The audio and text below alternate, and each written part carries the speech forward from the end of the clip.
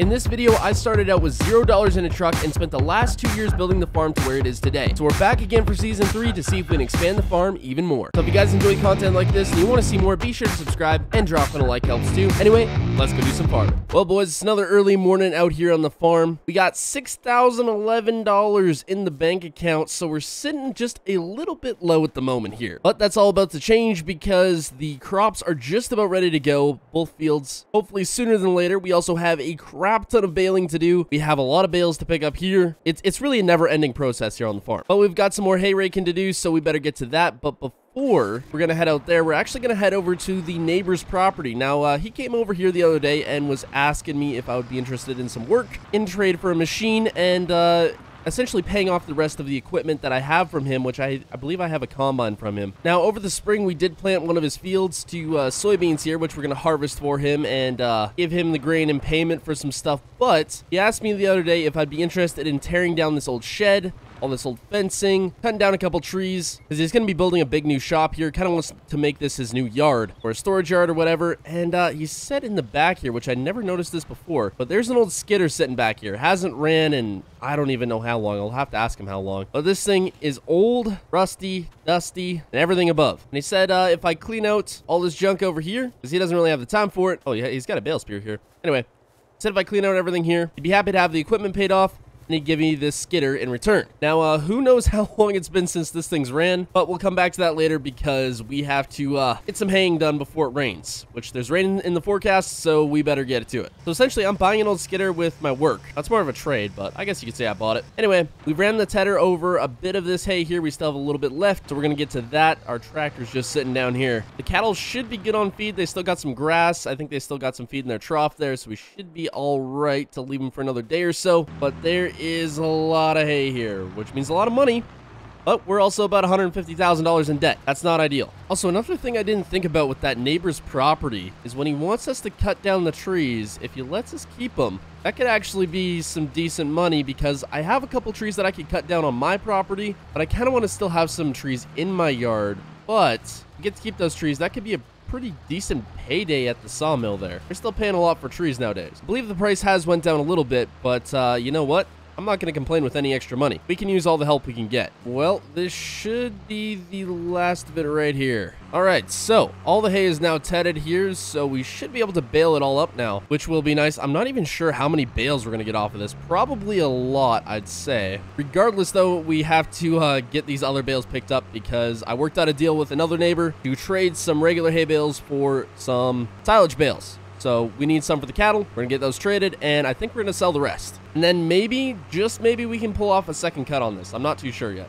I had to make a quick run back over to the cattle farm here. I had to grab my tractor because those bales on the other field are a little too heavy for the skid steer. It might be able to handle them, but lifting them all the way up to that truck there is a bit much. And at least with this one, we can grab 2 at a time, which is nice. Well, there's 2, only 8 more to go. Okay, so we have 11 bales loaded up. I know I said 10, but we're bringing 11. Evens out the load a bit more. Anyway, we're going to get these over to the neighbors and hopefully do a little bit of a trade. Get ourselves some silage bales. Well, boys, as you can see, I got the silage bales, but I also have a different trailer. Bit of a funny situation. My neighbor was actually looking for a deck over trailer, which is what I have. It's a bumper pull. That's exactly what he was looking for, and he was looking to get rid of his gooseneck as well. Now, since my trailer's a lot newer and this one's a lot older, they were about similar value considering this one's a full 3-axle gooseneck, and we ended up making a trade.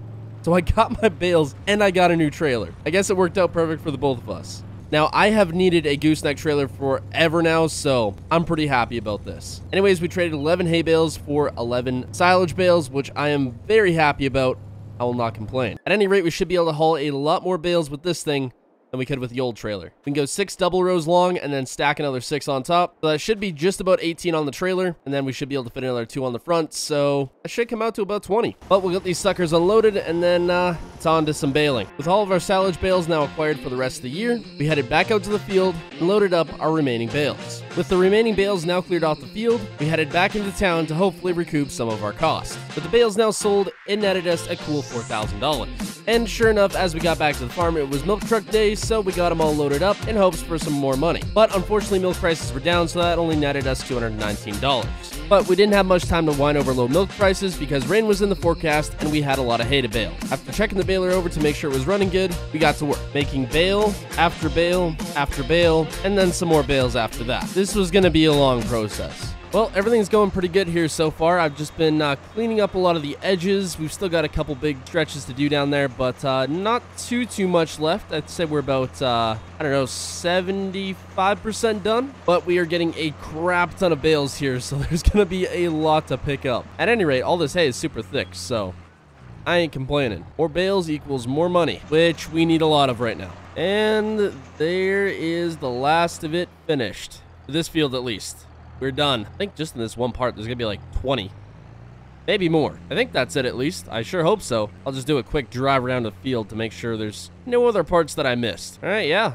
Looks good. I think we're done. Okay, so with that out of the way, we're going to rip this thing back to the farm. I'll give it a quick wash off because we won't need to use it until probably later in the fall when we do the last cut on that one field there. That's if we do one. It depends if it grows back good enough. Okay, so I got all the equipment back to the farm here, all the stuff that we need at least. Now, the only thing other than picking up all the bales, that's the next big project here, is the crops, but those will be a little bit longer yet. So in the meantime here, I think we're going to go work on the property, the neighbor's property that is, and get everything we need to do there done. Now, I'm going to need the skidder that's down there running to work on that property, so we're going to swap this trailer over to the truck and maybe try to get that thing out of there and get it running. Also, I'm going to have to return that rake sooner than later. Can't leave that sitting there. Got to go back to the neighbor's place. Dang, this trailer works good with this truck. By the way, it's also a John Deere trailer.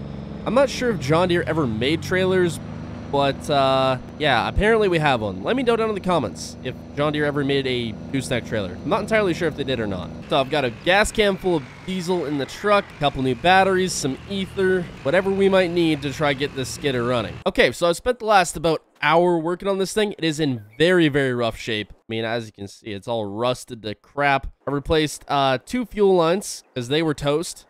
There was a bunch of junk in the fuel tank, so I had to flush that out. I put some new diesel in there. I put a brand new battery in, cleaned out all the mouse nests out of everywhere, and this thing should, in theory, run again with a lot of ether. Also, I may have to replace some hydraulic lines. Those are looking a little worse for wear. Now, the winch, I'm not entirely sure if that's going to work, but we'll give it a shot later on. But let's see if she'll run.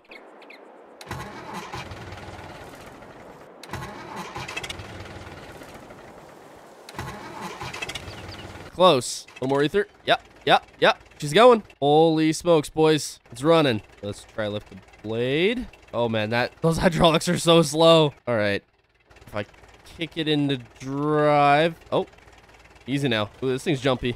Hey, gotta take it easy. Oh, boy, I'm leaking hydraulic fluid all over the place. This is not ideal. Also, if it stalls out on me right now, that would not be great. Lower the blade. There she goes. Perfect. It's on the trailer. That's all I needed. Let's hope the Ford can actually get out of here with this thing. Holy smokes, boys. We got her out of the bush. It only took about an hour and a half, but it is now running. Somewhat. We've still got to go back to the shop, replace a couple hydraulic lines, make sure all the rams are good, check if the winch works. There's still a lot to do on this thing. And then we've got to do all the work on that property yet. But the truck is definitely loaded down here. It's not liking this. Look at the amount of coal we're rolling out of this thing. Oh, man. It is rolling it all the way up here. All right. Let's hope she starts again.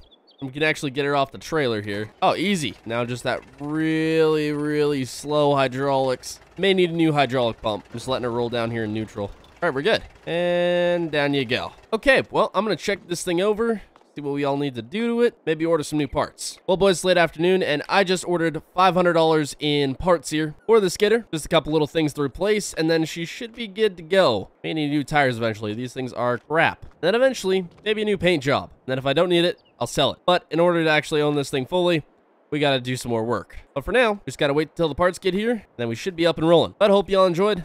Subscribe, and goodbye.